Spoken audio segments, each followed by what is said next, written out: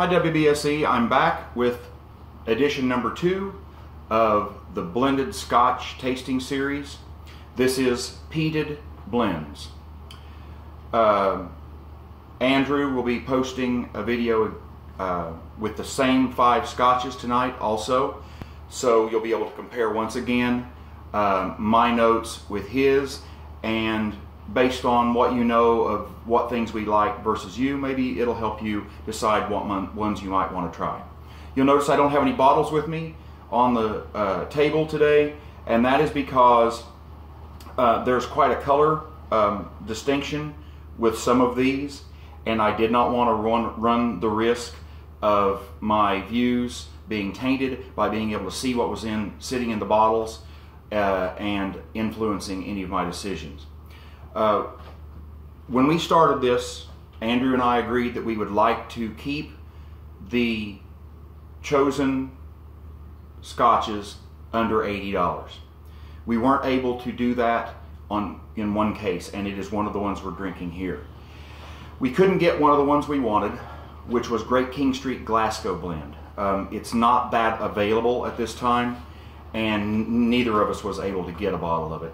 And so what we did was we added in one that he had that is a higher priced bottle, and we thought in a totally different way that might actually be good, because we can see how these others that are quite a bit less money will compare to that one. Now let me tell you really quick which scotches we're going to be tasting. Number 1 is Johnny Walker Black, which is a 40% blend. It's pretty inexpensive. I think a fifth probably runs in the 30s. I can't remember the exact price. Number 2 is Big Peat, and that is put out by the Douglas Lane Company. It comes in at 55.7%, and I think it runs somewhere around $60 to $65. Number 3 is Peat Monster from Compass Box. It comes in at 46%, and it is, in case I didn't say that, it's made by Compass Box, and I think it runs somewhere $55 to $62. Number 4 is Black Grouse, or as the newer versions are called, Smoky Grouse. It comes in at 40%, and it runs about $25 a bottle. And number 5 is Compass Box Flaming Heart, and that is the one that we varied our price index on. It's 48.9%, and this is the anniversary edition, so I think the regular Flaming Heart comes in at about 130, 140, and this one I think is more like 160. I don't honestly know whether the regular and the anniversary edition are any different at all. So that's what we're going to do. I don't know what any of these are, and hopefully the peat won't overwhelm me by the time I get to the 5th one.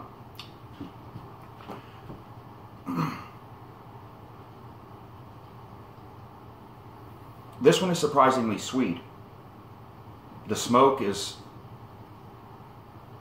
earthy, and it's muted.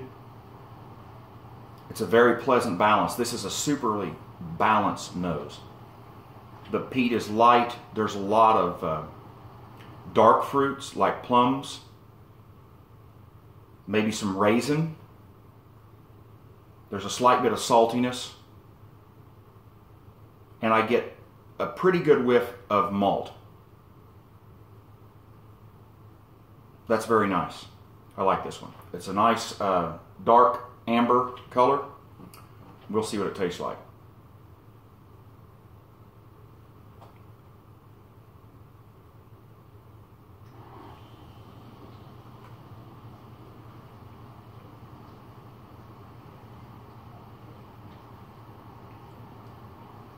Once again, this is very balanced. There's a lot of sweetness in the palate. The smoke is not the primary. With some peated scotches, you're going to get massive amounts of smoke and not much else. This isn't like that. I'm still getting the cereal grains, some brown sugar,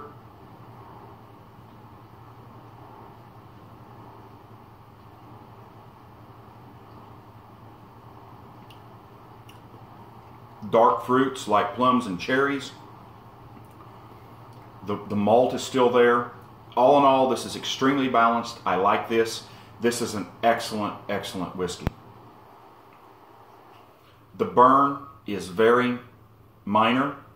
It's not overwhelming at all. I think this might bring out even more flavors if it added a little water to it. We're not going to take the time to do that on all these today because it takes too long. So let's get some water and see what we do with the second one.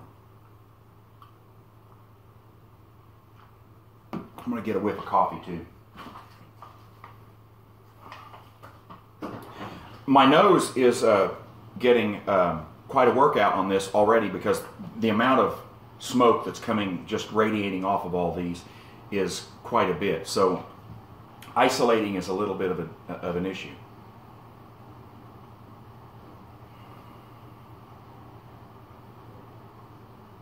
Okay, this one,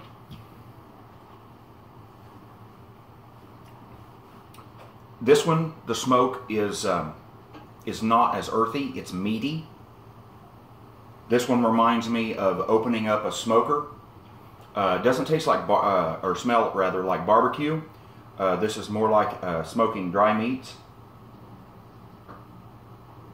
with the sugar caramelizing on the meat, maybe some ribs without any barbecue, or a brisket.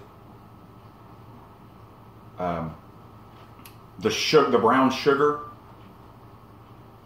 and the wood come out like you're doing a wood smoke, but basically the meaty smoke, some salt, the brown sugar, and the oak, the charred oak, is basically all there is in the nose of this. It's very nice. It's not bitter at all, and there's no real burn.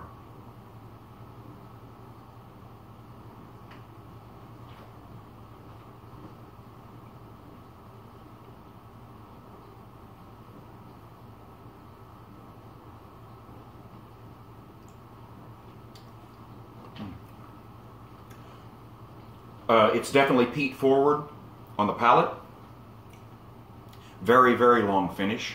The peat sticks with you a lot longer than it did in the other one, which is to be expected since the peat is more prominent. Lots and lots and lots of dry smoke.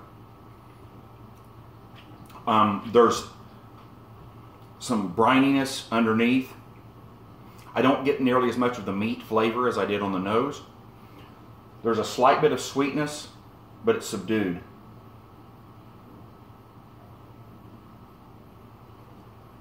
There's citrus in this one. You get some lemon peel. Not so much orange. It's more lemon. This reminds me of a Colilla or a Makir Bay from Kilchoman. It's not exactly like either one, but it's reminiscent. If you like those, this is a good one. The second one here. Very, very, very long finish on this. It's still lingering there. A little bit of raisin and maybe some almond on the finish.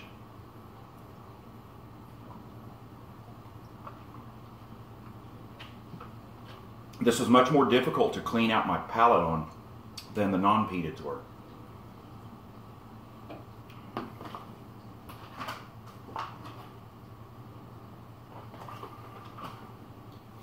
Get that coffee in my nose. I keep messing with my hat. I don't wear hats that often, and this one is relatively new. I picked this up. This is an Appleton Estates hat. I'm kind of happy with that hat.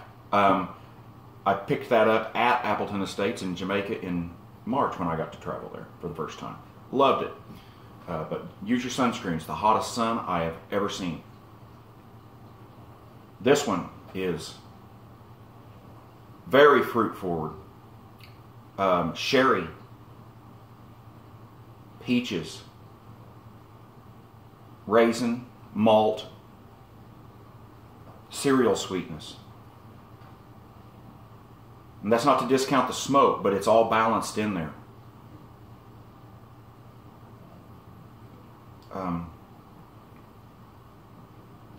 Rather, I don't know what to compare it to. The smoke subtlety is similar to a Highland Park 12, but it's much more fruity. I expect the flavor of this to be sweeter mixed with the smoke, very sweet, kind of like a Highland Park 18. But to be honest, it's been about a year or so since I've had a Highland Park 18. I'm not certain that I'm correct. There's a lot going on here. This is very, very complicated. Definitely stone fruits. Some apple.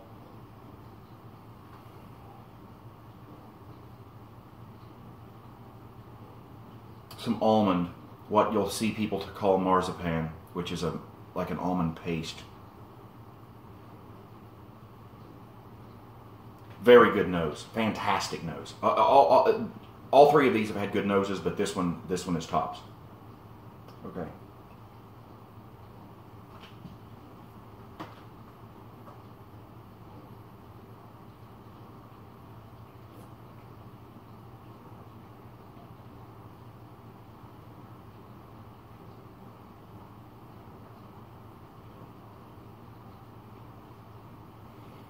Sweet smoke. It's sweet and smoky. A little bit of the meatiness this time again. I get the flavor of smoked meat. A little bit of bacony. But I get a lot of sweet breads too. I don't know which ones to describe, but kind of a short bread. The maltiness is still there. This is extremely balanced, whereas this one was primarily smoky. This one is very, very balanced as far as what it has to offer in complexity.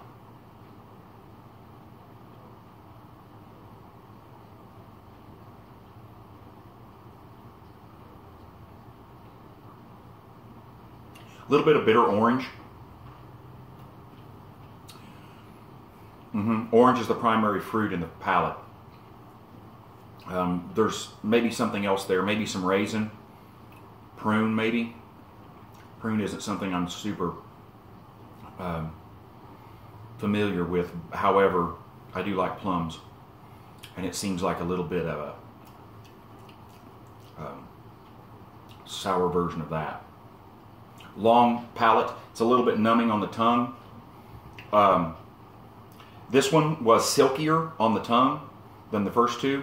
When I first put it in my mouth, I actually closed my eyes because the feel of it on my tongue was very silky. Now this felt really rich. I'm expecting this to be one of the higher proof ones. It didn't have much burn. It was nice. It was smooth. It wasn't harsh, but I do think it's higher proof because it just had such richness to it.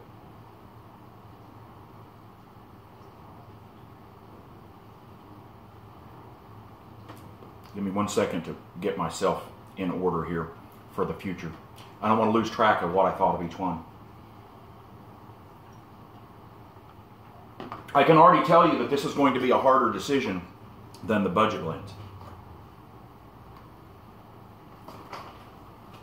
Overall, I think these are higher quality scotches than what we had in the budgets last week. Okay, this one is much, much paler. Like grass, like hay. The first three were varying degrees of golden or amber. This one's very, very pale. Heavy, heavy smoke compared to the others. It just wafts and wafts of rich smoke. Actually, multiple layers of smoke. There's a lot of lemon. maybe even some lime. There's apple, salt,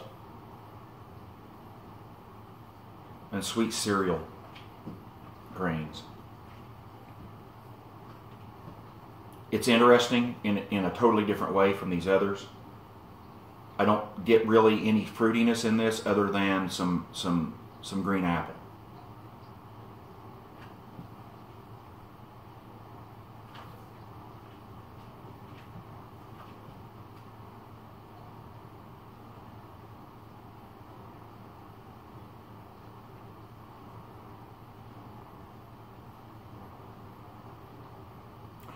This one hit me with a harder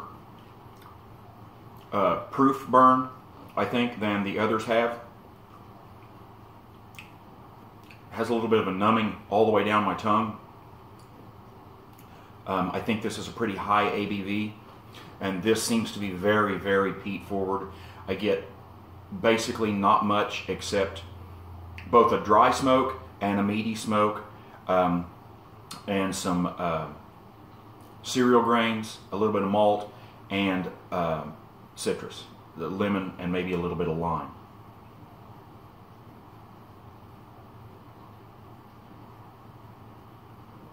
The first one and the third one were very, very balanced with other kinds of Scotch. This one, to a lesser degree, had a lot of smoke forward, but it had a few other flavors. This one is very, very, very focused on smoke. The type of smoke flavor in this reminds me a lot of Ardbegs that I've had.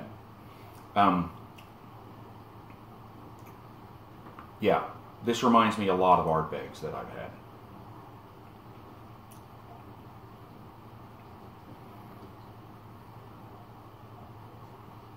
I have mixed feelings about that one. It's good, but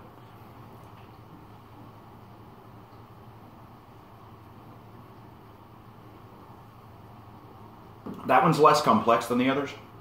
It's singularly focused on the peat.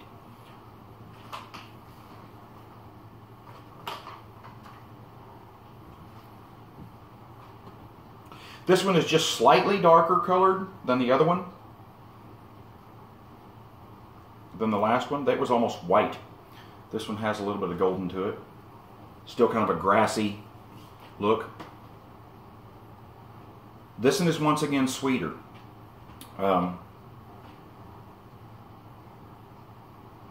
The smoke is prominent, but it's a sweet, definitely a sweet smoke.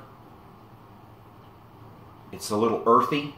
I think it's vegetable smelling. I don't really know how to say that.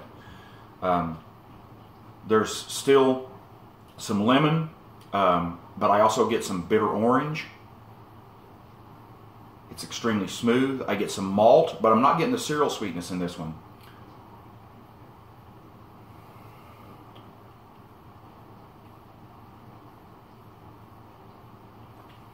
It's rich. It's a rich smoke, a deep smoke. Smoke forward, not as balanced in taste. This one's definitely focused, at least in the nose, on smokiness.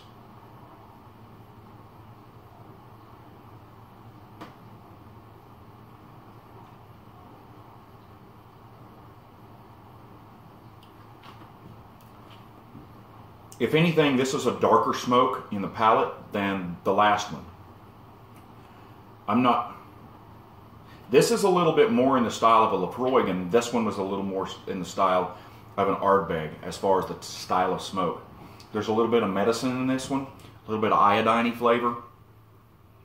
I didn't really pick that up in the nose, but I do definitely in the palate.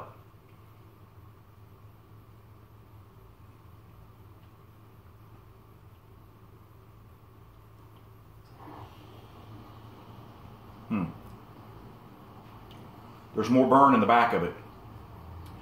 In the finish in your throat, this has got the biggest burn. So this is, I suspect, quite a high ABV. The finish is so long with this one. If you absolutely love smoke, I mean absolutely want the peatiest thing you can get, this is a good blend for you.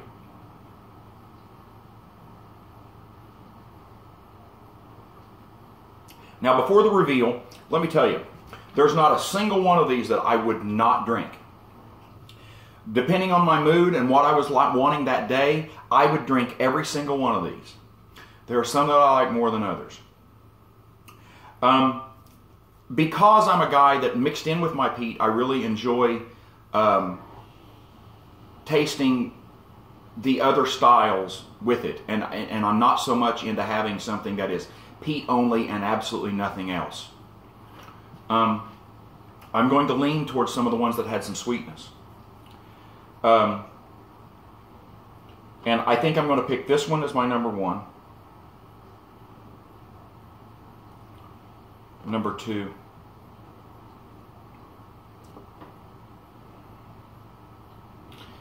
These two are really close. This is number 4 for me.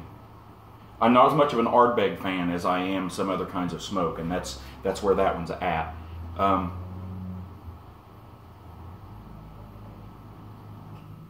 These are really close. I'm going to have to go this way. Very slightly. Just my 3 and 4 are so close it's very difficult for me to figure it out. Okay, let's see what they are. The winner.